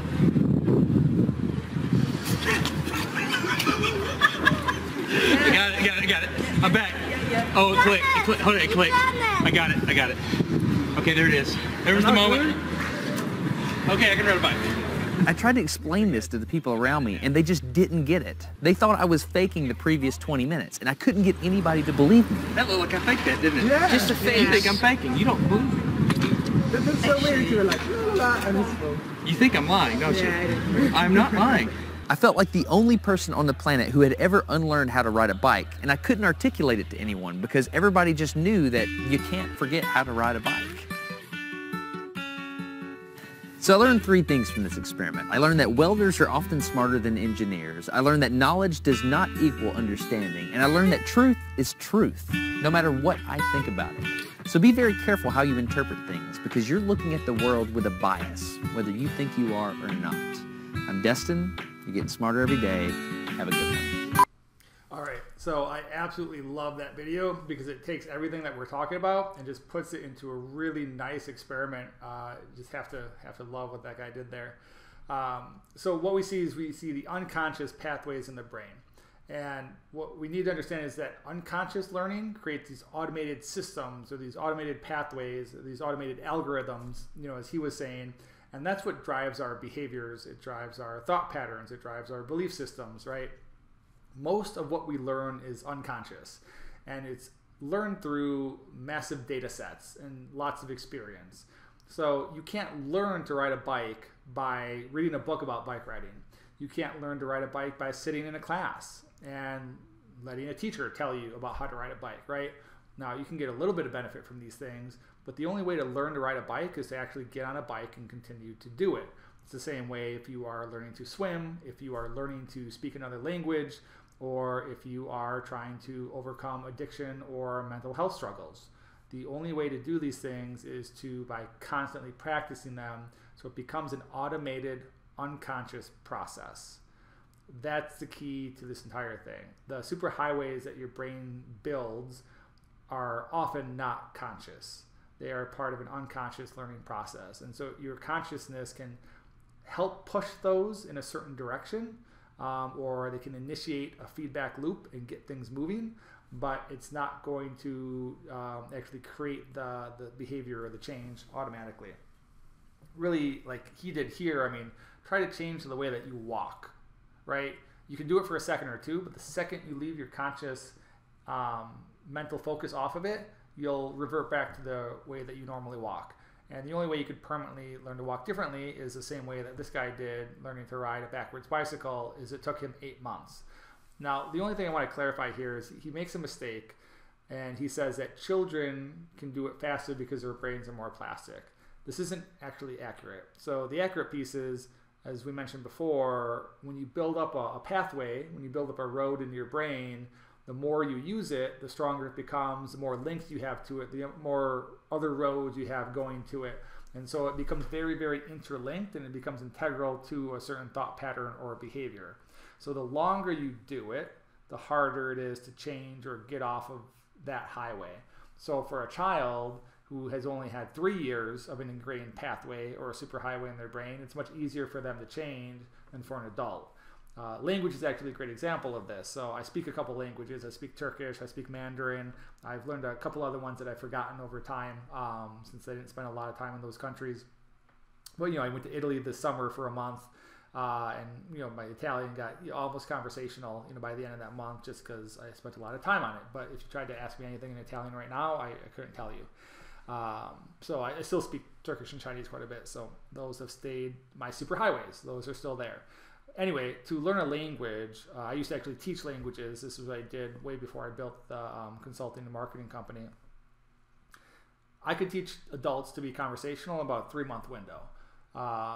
Many adults can, if they're really focused on self-study and then do a lot of practice, and remember, it's all about practice. It's all about unconscious learning. You have to be saying it, you have to be hearing it over and over until your brain clicks, just like you did with the bike. But they can learn most languages in about a year. Children take anywhere from 6 to 12 years to learn a language, depending on the language and their own backgrounds. So children sometimes sound better because when they're under the age of 12, their palates don't harden, and so they don't tend to get an accent. And also they don't get these locked in brain patterns, so that their grammar doesn't have the same level of mistakes sometimes. But adults can actually learn languages much faster and to a higher degree of fluency than a child in a shorter amount of time. And that's based on these unconscious learning processes and the pathways. So important for people to understand that. So unconscious learning. So start with the language stuff. Like I said, I taught languages for a long time.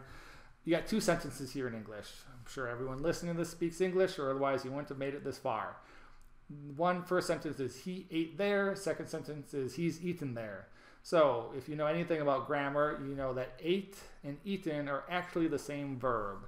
And you are actually just modifying the verb based on the tense of the sentence. So I can say he eats there is my present tense, he ate there is my past simple tense, and he's eaten there is my present perfect tense. So none of you know that, right? But you speak English perfectly. You have no problems understanding these 2 differences. Now tell me, when would we use present perfect? And when would you use past simple? You have no idea. Yet you use this language and you use these grammar patterns that convey the meaning all the time without problem. You've never even thought about it. You have no idea what the rules are, but your mind has created unconscious rules. And so you know that we only use the past simple for completed events in the past, and we use the present perfect for a number of reasons. But this one is because there's an uncompleted area of time. In this case, a person's life. His life started in the past and it's continued into the present, and that's not closed. So we are going to use a present perfect tense here. Another example, what's weird about this sentence? It's imperative he leave by 11 o'clock. So some of you might have realized that you would think it would be leaves, right? He leaves. We have a third person singular here. So we should have an S, but we don't. Why not? Because this is a present subjunctive sentence. These are not complicated grammar issues, but no one understands them, right? Yet you use them constantly and you use them perfectly all the time. And if you ever learn a new language, if any of you have spoken a second language or learned one, you see the same thing. What happens is you're speaking, you're practicing, it's really hard, it's really difficult. You can't even make out the words at first, much less be able to repeat things. And then suddenly one day it just clicks. Turkish was a real kind of eye-opener for me. So Turkish is very, very different from English. So Turkish is really weird because you have all these different pieces of the language that actually attach to the back of things. So I can have the aspect and the tense of a word kind of gets tacked onto the back of the initial verb. I can get prepositions or directions being attached to the back of nouns. I can get possessions attached to the back of nouns. So I get these really, really long words over time. But what's interesting is that the vowels change based on the beginning of the word. So I could have a vowel harmony that goes with A's or with E's or with I's or with U's. It's very, very different. Your brain can't just understand it consciously. It has to practice it. And for me, after I was speaking it for about 6 months, it just clicked. And then I never had to think about it again. Didn't matter if I had heard the word before or not. I could automatically put in the appropriate vowel patterns based on the initial vowel of the word and change it all throughout that string without even thinking about it. And that's just what your brain does. It's always learning and doing unconscious processes. This is what intuition is. Intuition is really just a bunch of unconscious data points that you've never consciously paid attention to, but your unconscious brain has been processing those, and it comes up with an assumption, a pattern that you've never even thought about.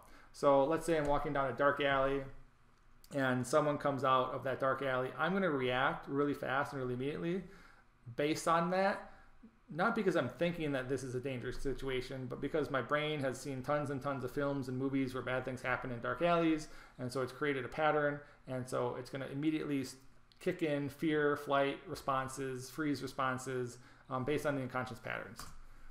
So walking and biking, we talked about those already, good examples.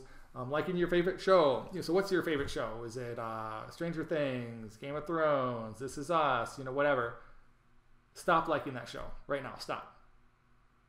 And it sounds silly, right? You can't just stop liking a show because it's not a conscious decision. It's an unconscious pattern that you've learned, and you just like that show now, right? There's lots of different life experiences that came together that made that particular show attractive to you. But you can't just stop liking something. So if you can't stop liking your favorite TV show, how do you tell someone to just stop liking heroin, right? You just not so simple. Stop believing in whatever political party you believe in. Stop believing in your religion, right? You can't just stop these things. These are very deeply ingrained belief systems and thought patterns, and it's largely become unconscious. So that when we think about it, if I think about my religion, I automatically have positive feelings towards it and positive associations with it that I'm not part of my conscious process, right? I'm not thinking, oh, I should like this. It's already built in unconsciously. So unconscious learning is a huge, huge part of how your brain works.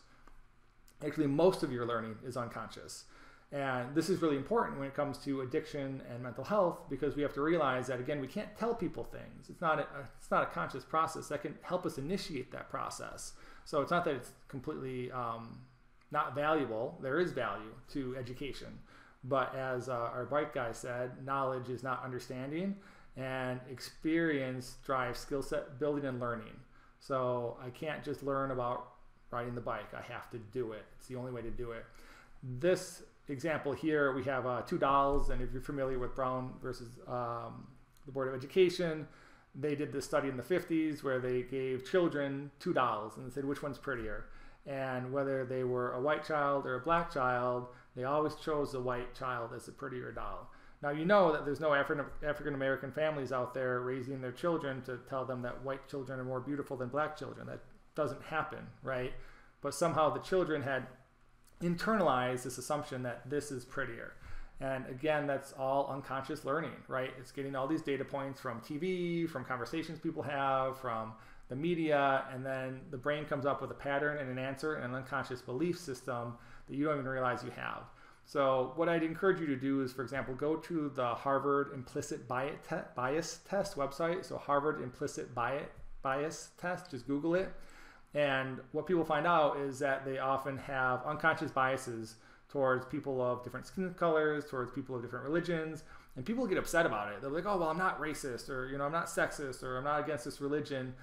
But they have these unconscious data points that the patterns the brain has built, and you can't just consciously change those. So it's really based on what films you watch and who you hang around and what conversations are happening. Your brain's constantly internalizing all of this and creating an unconscious belief system around it that then has an effect on you. And your unconscious brain works much, much faster because it's all an automated process. The point is to reduce the energy expenditure and make things as fast as possible. And so the unconscious brain is always working kind of in the background and driving thoughts and behaviors and decisions, where the conscious brain is only a small part of that. So that is really where our addictions and our mental health issues come in, is you have these unconscious highways that are built up. And to change that unconscious highway is really, really difficult. Now, it can be done. People do it all the time. But you have to go through the experience. Like, even if I want to change a bias that I might have towards someone of a different skin color, having that conscious decision is part of that process, but it's really about exposure. I really just have to expose my unconscious brain again and again to alternative thoughts and to examples of alternative thoughts, and that will eventually build a new automated algorithm in the brain to have that new belief system. But that's the only way it has to be. It has to go from conscious to unconscious. The language is the same way, right? We learn the language. You start off consciously, you look at the grammar, you look at the vocabulary, but it's not until your unconscious brain has created the automated algorithms that you suddenly become conversational or fluent in the language. So one of the last things that we're going to look at here is just culture and mental illness. I doubt you've probably ever heard of any of these syndromes. So DAT syndrome, you often find that in South Asia, like Pakistan, India, those areas. It's the belief that something's wrong with your semen, that you're ejaculating in a problematic manner, and this is causing fatigue or weakness or loss of life. Koro is another one. It's more East Asia, where they believe men, this is only East Asian men. So these are culturally specific mental health issues that you don't find outside of specific cultures. So Koro was East Asian. The idea that, again, kind of similar to that syndrome, where they believe their penis is shrinking and it's shrinking into their body, and then that they're going to die. Amok you'll find in Malaysia. It is a really serious illness where people just go on murderous rampages. Zar you'll find in places like Iran or Africa. It's often associated with demon possession. And then anorexia nervosa. So most people here are probably familiar with that one. Who is most likely to struggle with anorexia? What demographic or group of people? And I'm sure you're saying, middle class to upper class white women or Western women, and you would be correct. Anorexia doesn't really exist in lower socioeconomic groups. It often doesn't exist in other ethnicities as much, and it doesn't exist globally as much. So on the right here, we have Dr. Sing Lee, and he did some really interesting studies with what became anorexia in East Asia, in Hong Kong. So in China and Hong Kong, there was no anorexia before the 90s. There was no documented cases of it. No one had ever heard of it. But as a lot of people probably know, Hong Kong was owned by or ruled by the British. And so what happened one day is this girl in the 90s, she fainted in the streets, and the British newspapers picked it up and decided that she had anorexia. So now Dr. Sing Lee had been in Hong Kong. He was Western trained medically, and he had never seen a case of anorexia, though he was working with a bunch of women who had issues with eating, but there was no connection to the idea of being fat. For these Chinese women, these Hong Kongese women, they were just feeling bloated. They were feeling like they couldn't eat. So he was saying that, oh, okay, maybe this is anorexia, or it's a culturally specific variant of anorexia. But then what happened is, when the news stories came out in the British papers, which were then translated into Chinese, suddenly cases of Western anorexia started popping up all over the country because people had suddenly found a different cultural form of expression for a particular level of mental distress. And so sometimes you'll see people say, well, you know, maybe it was there the whole time and, you know, people just didn't know what it was, so it wasn't being diagnosed. Well, no, that's not the case. It's never the case. And this is a really great example because we have Dr. Singh Lee here who was studying it for 2 decades before, was trying to find anorexia and couldn't find it anywhere in the country. And he was the only person that people would send people to for any kind of eating disorder. But he found nothing like what we had in the West. And then suddenly, once there was a cultural language around it and people were familiar with it, it became a mode of expression. And so we see this is really important to understand that mental distress or mental pain is universal, right? Everyone can experience mental distress or mental pain, but the way that we express that pain, both consciously and unconsciously, is related to what's called a cultural symptom pool. So we pull from what's around us, and it's the same idea of a meme, right? We see memes, they get passed along throughout the culture. You know, luckily, 20 years ago, we didn't have people walk into buildings and shoot people up in the US, right? That wasn't a thing that happened. But now it happens quite frequently, unfortunately. Behaviors are like memes, right? They get copied from person to person. And so if I am a person in a certain level of distress, I look to the culture to see what is a proper expression of that distress. And unfortunately in the US, going and shooting a bunch of people up has become one of those ways to express a certain level of distress or pain. Just like for a lot of women, anorexia is a certain expression of distress around control or power or body weight and image. These things kind of come and go with different cultures, and we've seen it in the West as well, right? We used to have, what was it, shaking leg syndrome we've seen, or used to see like women would faint all the time, right? You know, not even 100 years ago, it was not uncommon for women to just get distressed and faint. That doesn't happen anymore. You saw that homosexuality used to be a diagnosable disease, right? It was a mental disorder until about 1950. So a lot of disorders tend to be around deviant behavior, and it just changes with the culture and what becomes culturally appropriate and deviant or not deviant or normal. And so this is something else that I think is really important for people to understand, is that distress is normal. And then people have to find ways to express that distress, and a lot of it's done unconsciously and they don't really understand why. But if they can figure that out, if they can rebuild different roads in their conscious and unconscious brains, then they're going to be able to overcome a lot of these issues.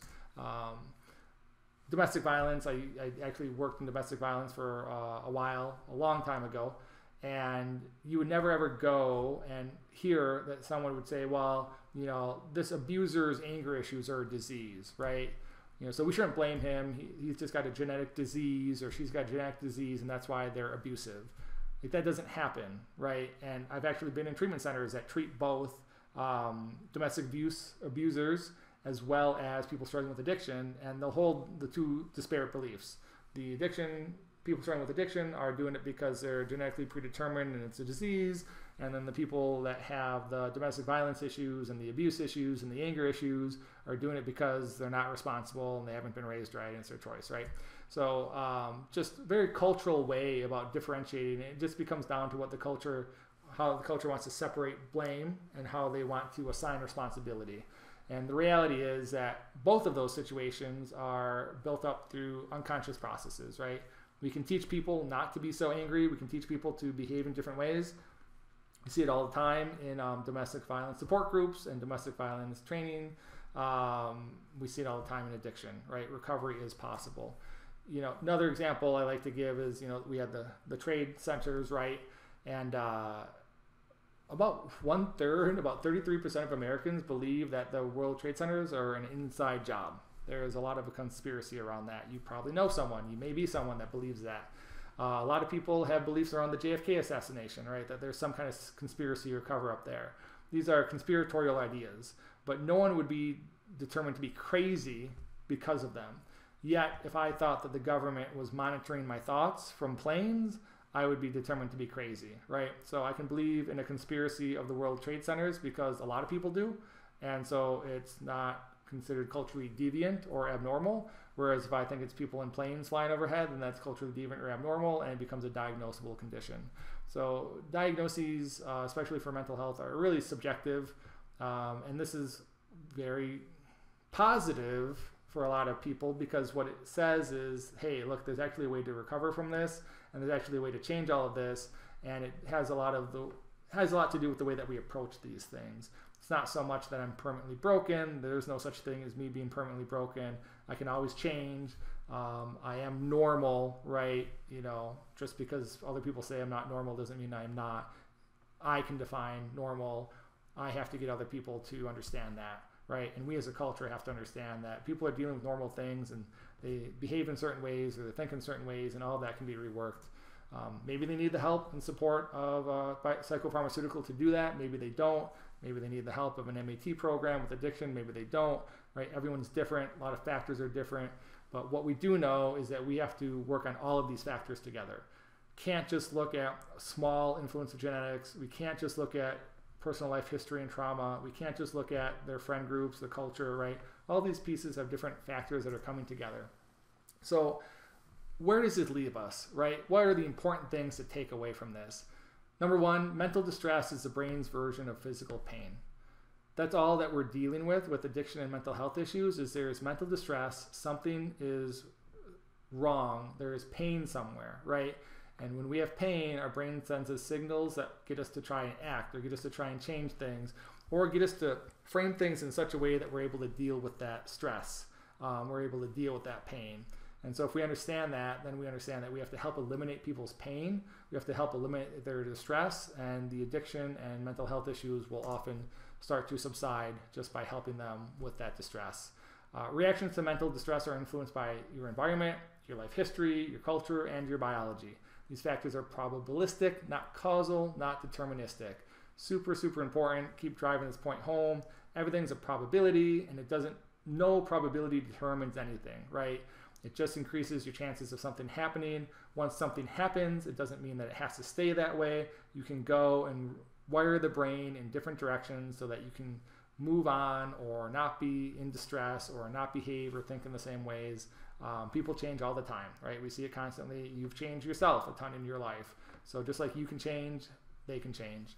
Genetics account for less than 10% of the total influence and are not deterministic, just driving that point home. Through normative developmental brain processes, automated and deeply encoded behaviors are formed through unconscious learning processes. These processes can be changed through sustained conscious effort. Really, really important. Recovery is possible from mental health issues, from addiction issues, but it's a very difficult and it's a very long road, right? It takes a long time for that to happen for most of us. Every once in a while, and I should bring this up, you'll see someone that just snaps their fingers and changes, right? There's a couple things that come into play. One, they probably weren't struggling with the behavior for as long, so the pathway or the highway was not as built up. But more importantly, there weren't as many connections to that highway, so it was easier to build a new one or go in a different direction. But you'll also see people that have really strongly built up highways in other directions. So let's take a guy that smoked for 30 years. So he's smoking for 30 years, and then one day he just quits and walks away. Well, how the heck does that happen, right? How can people do that? It's because they have another highway that's more important to them. Maybe it's they had a health scare and they realize how important their family is. And they have a very, very strong highway for family. And so what they do is they take the brain connections that were going towards smoking and then connect them to family that's already there, and just start using that neural network and that superhighway instead. Let's say that you believe that you're kind of anti-authoritarian, right? You don't want anyone getting the best of you. And one day you kind of realize that, oh my God, you know what? These cigarette companies have me, by the throat, and they're controlling my life. And so you have this entire pathway you've built up for your entire life where you don't want anyone controlling what you do, right? You want to be able to make your own decisions. So suddenly that clicks in and your brain shifts and starts using that pathway that's already there, doesn't have to be built up, doesn't need new energy to do it, but it realizes that this is more important, this is a more important pathway than that previous one. So that's how spontaneous change can happen, but oftentimes it's not that easy, right? The key to recovery is neurological change. Like physical health, mental health is improved through consistent workouts, motivation, and the right supports. So when we look at recovery programs, whether you're talking about mental health or addiction treatment, there are 4 things that people need. They need purpose, meaning, hope, and community. When people have those 4 things, they're very likely to be able to find recovery. Again, nothing's deterministic here, right? It just increases your probabilities of finding recovery. But these are the things that people need to be able to find that path and to find recovery for themselves most of the time. They're also tend to be the biggest influences. Much more important than, say, telling someone that they have a genetic predisposition. That's not nearly as helpful as finding purpose, meaning, hope, and community.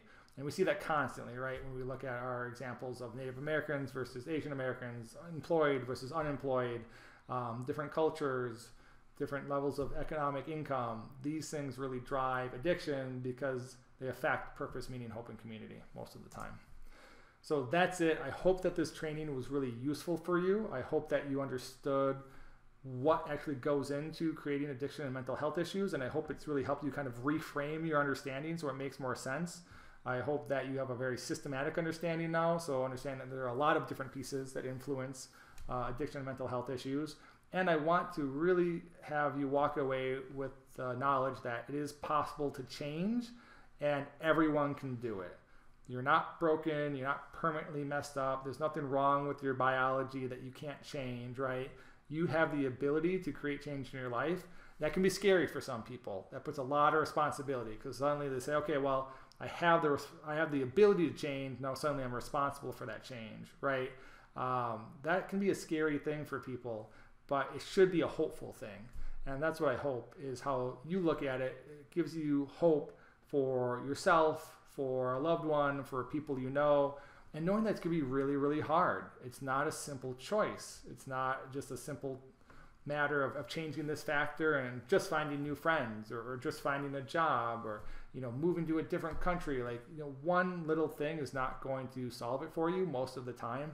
It's going to be a combination of things that you have to constantly work at and constantly focus on and be aware of until you create that unconscious learning process that's automated, a new behavior and a new thought pattern.